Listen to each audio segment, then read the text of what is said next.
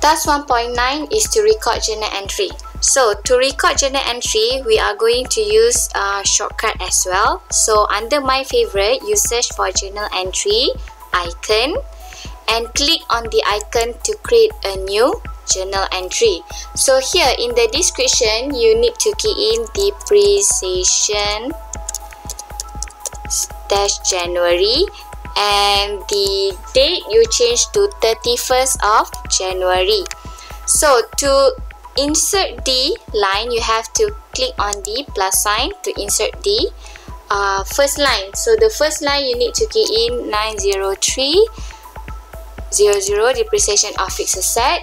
So you have to debit the 290 here, and the next line will be 2005 accumulated depreciation, and on credit side will be 80, and the third line will be 203,005 and credit 160,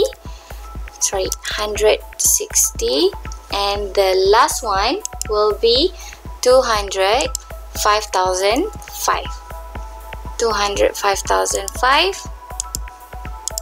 So credit side is 50. To do journal entry in AutoCount system, your debit side and your credit side must be the same amount, which means must be tally. If let's say your credit side is not tally, for example, I change this one to 40, and when I try to save, the system will prompt out saying that the journal entry not balance. So whatever it is, you must balance your journal entry.